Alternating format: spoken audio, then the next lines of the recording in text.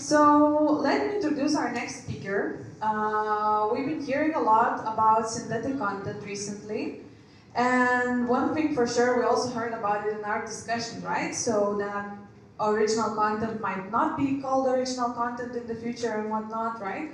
So now we will have a presentation which will talk a little bit more about synthetic content and how businesses can produce mass content. Because let's face it, actually the trends not only on TikTok but on all different social medias are coming up very fast, and they're also dying out very fast, and the new trends come in again, right? So how can businesses keep up with so much content that they need to produce daily, right? There's lots of new trends, and all these businesses, they need to produce new content. And I think in the future we'll see that a lot of percent of all the content made will be synthetic content. So let's give a round of applause to Deividas Matačiūnas, technical data analyst at Sunrise, chairman of the board at AI Association, and the founder of AI Connections. The stage is yours. Oh. Okay, hello everyone. There's a lot of people. Thank you for coming today, and thank you Linkedist for an amazing event. Today I have very interesting topic, synthetic content. And this presentation would be very chill, visual, so not a lot of numbers or something like that. So I will show you what companies creating right now using AI and how you can use AI in the future or maybe right now. So before I start, I want to ask one question. Corinne also mentioned this, so probably you know already the answer. So how much data we are producing every day? If your answer is a lot, yes, that's correct. It's 328 million terabytes, just amazing, huge number. So what we're doing every day, so basically 4.7 billion photographs upload every day. All the traffic on internet, 65% of videos, like any kind of videos. Then all internet users are mostly on social media. So the content is pretty important to show yourself and to be able to show you how. So we have old media, basically TV, radio, magazines, newspapers. From 50s, probably all these media would be dominant one. After social media boom, we have social media, search engines, ads, influencers, which is change marketing from the ground. And right now we go into a new phase, which is synthetic media and content. So what is this synthetic media and content? So basically it's video, images, and text or voice that be fully or partially generated by computer, which means AI. So, and where we are right now, basically. Last year was this innovation space. This is innovation adoption graph.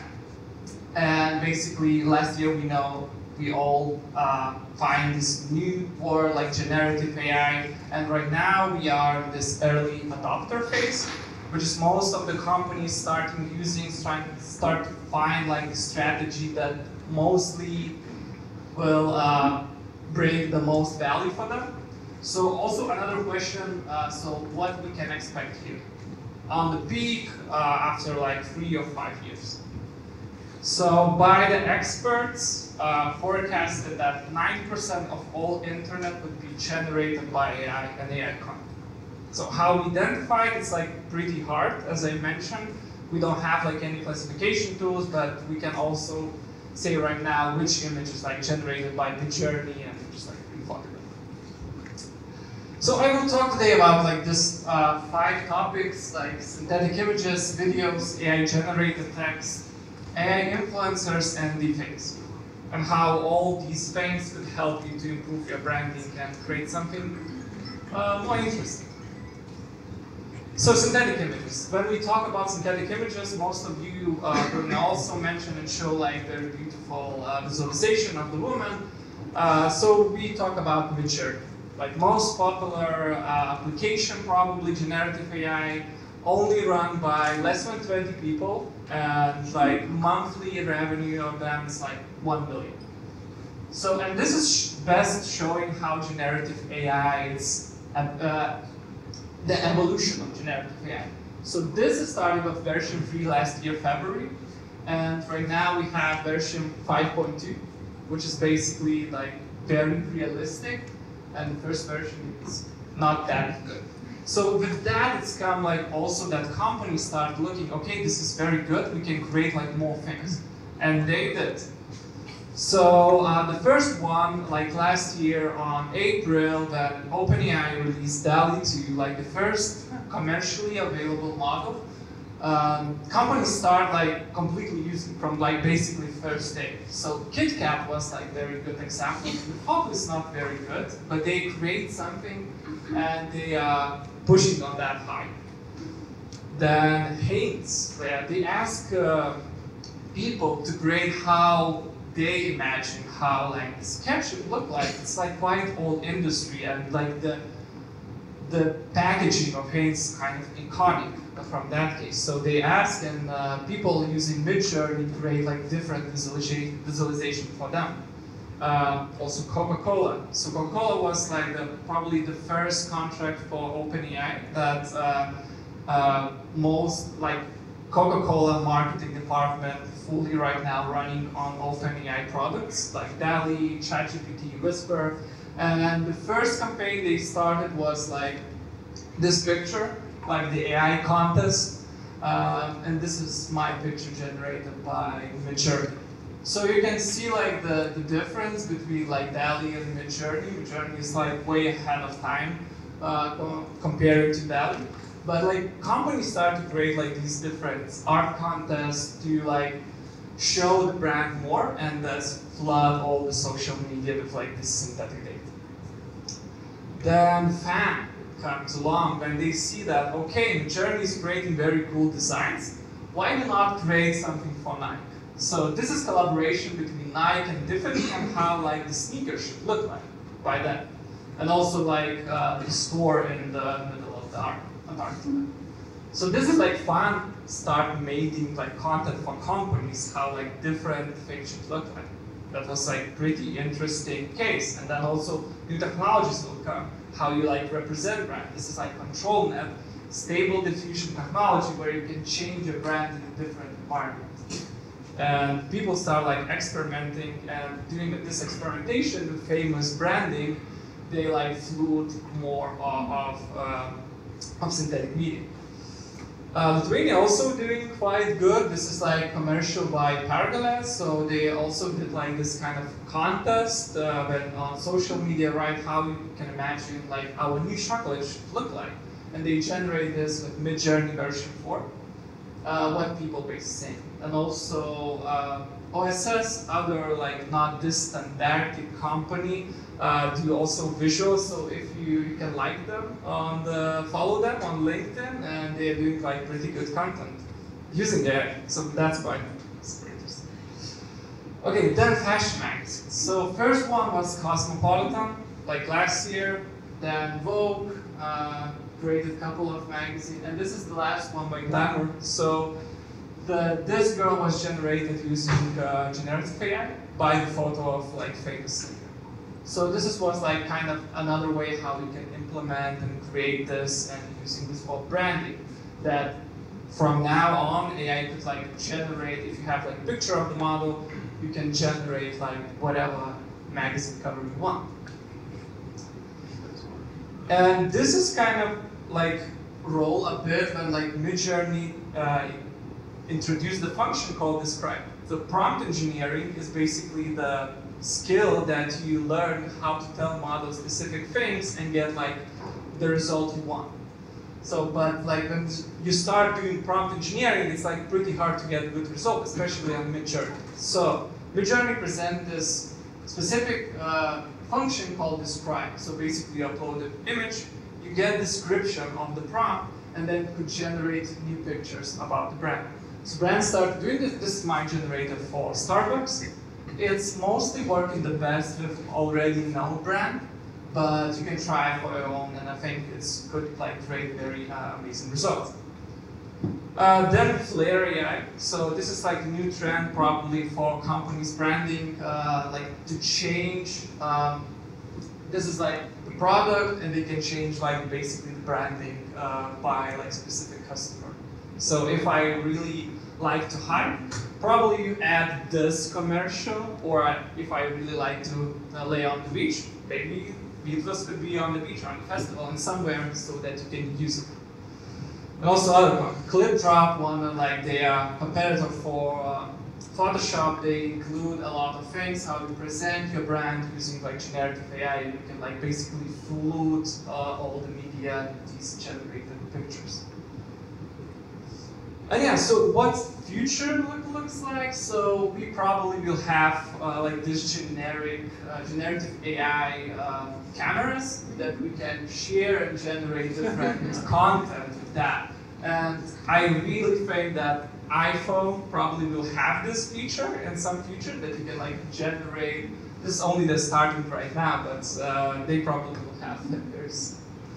And yeah, and this prediction, like content creation will drop more than like 50% in like next 3 years with all like the things we have right now. Like content managers can create a lot of different content, and you don't need like graphical designer and copywriter. So yeah, it's not change, but you create more like that. So okay, so because we strict on time, so synthetic videos. I already talked about Midjourney. So another company called Gen 2 or Runway, they create model Gen 2 that you can like basically from text generate the video.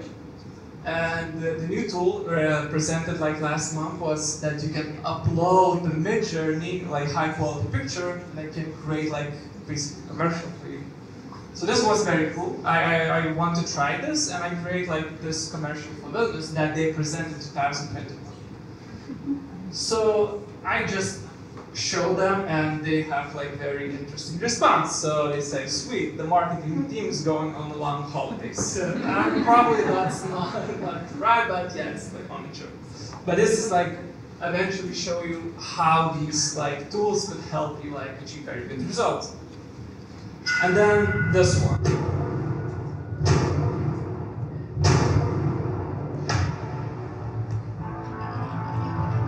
She's a scientist, and I hear she's the best. She's also a flight attendant, astronaut, Marine Corps medic, paleontologist, veterinarian. I stop here. If you want, you can watch it on this YouTube. It's called Barbenheimer, which is basically combined two movies, where it's like all the hype was like last month. And this was created using Midjourney as a show, Runway ML, ID, and Level Labs for voices. So basically you can create right now, like at this moment, with tools that cost you less than 100 euros, the clip for your company or your product. Okay, so my prediction is like highly personal ads for everyone. What does that mean? That when you go on YouTube and you have like different ads, mostly of them are like very similar for every one of us.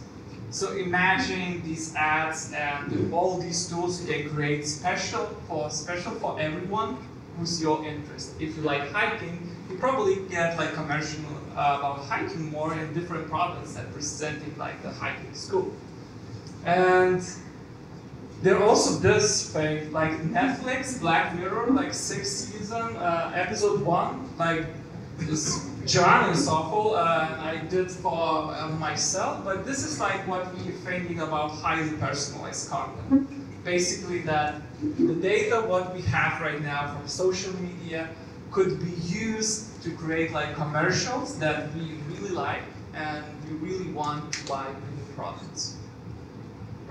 Okay, so synthetic text. And I will not talk about ChatGPT. I will talk about like the future after ChatGPT, so like intelligent assistants. So this is Override company presenting their system, what it can do. So basically you can write like what you really want, and as a personal assistant it could do like brand campaigns, find new people, do content, and basically everything. So ChatGPT right now is on the boom, but this is like the next thing in text generation. So if you want, basically bot would go to your LinkedIn profile, find the people, write them a message, create content, and that's it. It's have a lot of ethical issues. If we include a lot of bots about misinformation, that's why we need these classifiers. But this is basically the future, and you can basically right now use this. I think they are already on product content. Okay, so in next 5 years, these smart agents will be everywhere. All the companies will start using them, and so for research to find all the information, because these bots would work 24/7. Promote campaigns and write posts. So basically, you can flood internet if you want with all the information about the brand you want. So you can write on Reddit, you can answer the message on Reddit, you can do customer support and all other things. Okay, so the last topic, I put these two things together because they are quite related, AI influencers and deepfakes. And I don't really, before I prepared presentation, really know about these influencers that much. So then I see this commercial last week where this little Michaela who's charging 10,000 per Instagram post, which was crazy because everyone could do that. And she already has 2.7 million followers, which is and they did Bella Hadid, and Bella Hadid really liked AI because she was in Vogue, and right now with this Calvin Klein commercial, which is kind of controversial.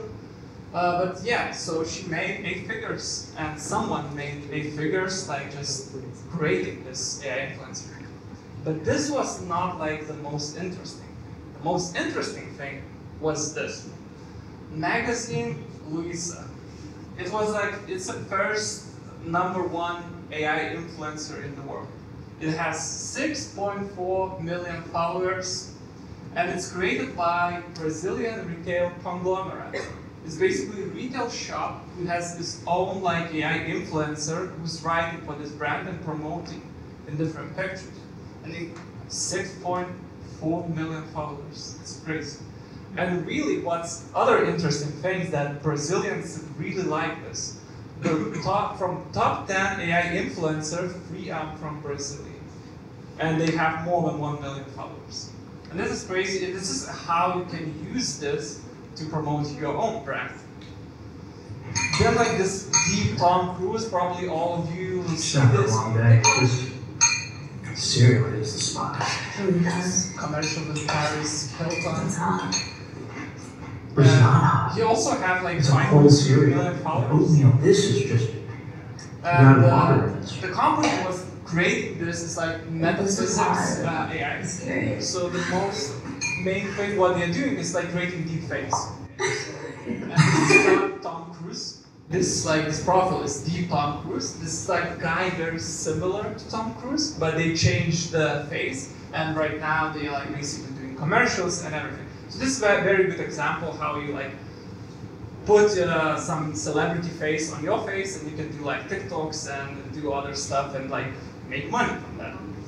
And basically, I read an article. I want to know what Tom Cruise think about it, and he think that it's very cool, and he really like that. So talking about this deep fakes and influencers, there was a campaign with Lace and Lionel Messi. I think it was last season's in Champions League. So they create this deep fake personalized message for every fan. So basically, you can go to the website, click and write your name, and Messi could tell you something. Hey Daniel, what's up? My friend Kai has invited us to watch the big game on Wednesday. I hope I can make it. If I can't be there, enjoy the game. And don't forget to bring the snacks. Ciao. You see that it's deep fake, but it's very cool. This is how you can send personal message and be more closer to that celebrity. And this was created using Zyntesia's company is doing deep fakes. And another thing what they do is not only the face, but you can also do the voice. And this is by David Peck. Malaria isn't just any disease. It's the deadliest disease there's ever been. بليون lontano مرض قوي. وما زالت تقتل طفلا كل دقيقتين. So imagine that your like influencer can speak in any language and send a message special like in Latvia, Lithuanian, Estonian, in every country that you have followers, or do you have like some business interest? So yeah. So this is like the future.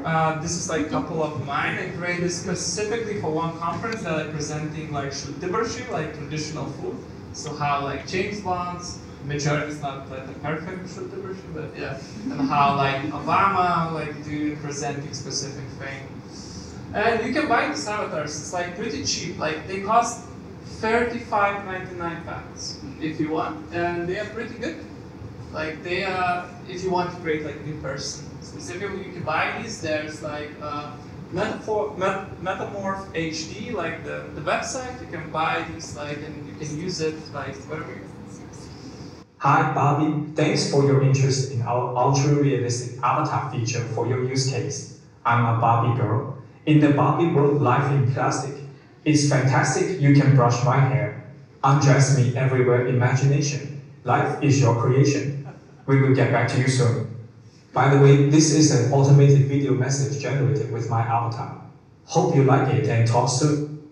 So this is what you can achieve. So this is like last week, Joshua presented this avatar who's trained on his voice, and he's like publishing open source, and people start doing like funny things, what he's saying. So, and yeah, so this is like what the future look like. Basically, like, if you have CEO, for example, Elon Musk, that cannot do like posts or something like that, you can create like the virtual version, and then you can control him, and that like marketing department probably have like better content from CEO. And yeah, so in the next 5 years, most of the companies will have this their own influencers, because it would be like cheaper. These influencers like 24/7 can create like 100 messages, not one for 10,000, but you can create and control this whatever you want. And okay, so what is happen after future synthetic data? Because we already talked, these practices already used in somewhere, but what like the research right now is generating. So 2 months ago, and right now like very hot trend in AI is like the things generated with your brainwaves.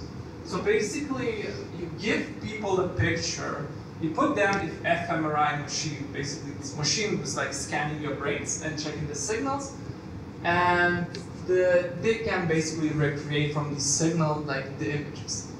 So the brain content would be like the future things, like dreams, thoughts, ideas could be like the next streaming platform. And this is like Black Mirror a little bit, but this is like very already established area that a lot of AI people working on it. I think like that this could be the future. Okay, yeah, thank you very much. I hope you like it. I also want to answer like the lectures, so if you want, there's like code generated also by AI. So thank you very much. Thank you so much, Deividas. Now, do we have some questions? Yes, I see one over here. And another one.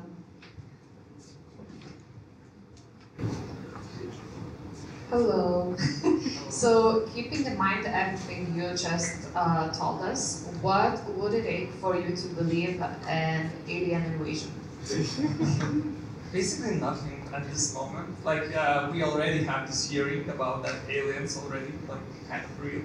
So what I'm afraid most about AI, I can say that like misinformation. Like you can say like bots, like millions of bots was like putting misinformation. You can have deep fakes, which is telling like misinformation. So this is like most like real case that could happen in the next elections, and a lot of AI companies also working on that, how to like fix this issue. Because if you flood like social media with this synthetic content generated by like not very good countries that want to promote misinformation for like people, they could easily do that like very low resources. So that's probably the most frightening. Thank you.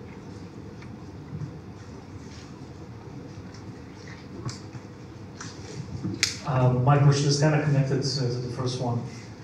What are the lines that we should not cross when it comes to AI? Because now there are more and more companies that are building tools, and everyone is signing up for those, especially the free ones. What are the concerns that we should be aware of? Yeah, it's a very good question. I don't really have answers. So like it's basically on your moral compass, you know, like what you think. I know like a lot of people don't want to create like deep fakes on Midjourney and something like that. And Midjourney right now don't really let you create these things. This image that I show like Obama it was like generated on May. And in June, Midjourney like basically cut this off if they identify that it's like specific face, so you want to create this basically after like this Pope with like this cool cool puff jacket. So after that, they increase basically security to not let you like generate like these deep fakes. But there's also everything has like cheat code, something like that, to cheat like prompts and like this. Yeah, so basically you can write specific prompt that could let you generate this. So and companies don't really have like right now specific tools that could help you to like identify that. So basically everything right now is on our own moral compass. Yeah. All right, do we have any more questions? Yes, I see one and two. One in the back as well. Deividas, maybe you can predict in 1 year when we're going to have another conference like this. You will be staying here on the stage doing a presentation, but content will be full of special programs, how to recognize deep fake, malicious tools, some, I don't know, images, how to recognize that image is fake, that the content is fake, and this will be a new trend where we are gonna learn some new things, how to live in this world. What do you think? It's just to know, just a vision. I really hope so that we have like some tools, at least identify text. So, and images probably more easier because right now Midjourney is working on these watermarks. I think they don't release these things because it's like pretty hard and there's a lot of ethical issues. It's kind of, you know, like double-edged sword. You know, you want to do something good, but eventually you did something that is not really good and ethical, and then it's like you're always on this like kind of edge, like what you want to release, because with all the history of AI, like all the models, like this when GPT-2 was released, they also say this, that, oh, okay, this content, like most of the content was generated with these models, we don't want to release this because it's like a lot, it could generate a lot of misinformation, but looking from right now, it was like kind of funny. But I think in general, we need to solve this, and I think a lot of companies want to solve this called alignment problem, how to generate the content that is safe and ethical for everyone. So I hope like next year I will have a good news. I think we had one more question in the back.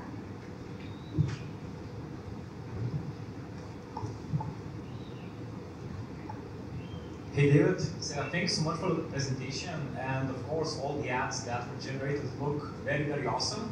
But a question from my side would be, did any comparison between synthetic ads and the organic usual ones? What's the impression rates, engagement with the clients? No, I'm an engineer, not like a marketing person, so I don't do like, I don't know what to promote. So if someone wants, I can help them create like synthetic content, and we can check.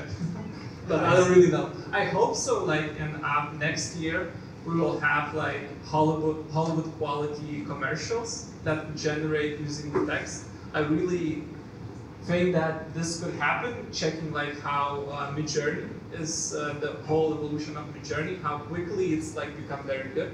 So I hope next year we have like very good commercials already generated by it. Cool, thanks. Maybe we have some people in the audience who have tried it with AI-generated ads. Otherwise, we can talk about that in a year. Yeah. All right. So thank you so much once again. Let's give a round of applause.